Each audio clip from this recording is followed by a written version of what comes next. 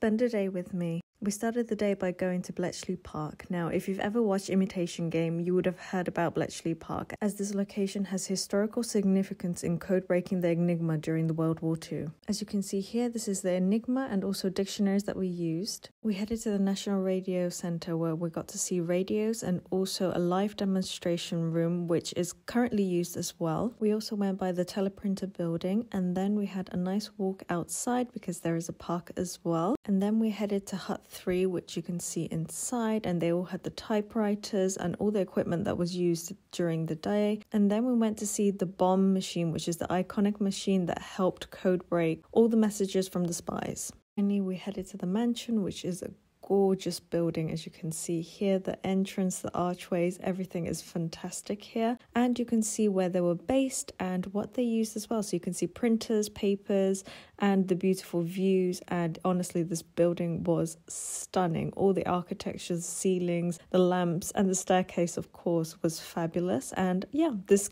would definitely be my future mansion. But this was basically the end of our tour, and we just went around and saw all the equipment and the library, and then we headed outside because it was a nice day. And then we finally headed on to Pasha, which is a Turkish restaurant, and we had the best food ever. We basically got the Sunday chef's special platter, which came with bread and of course a plate of meat and rice, and of course we got a cheesecake and baklava.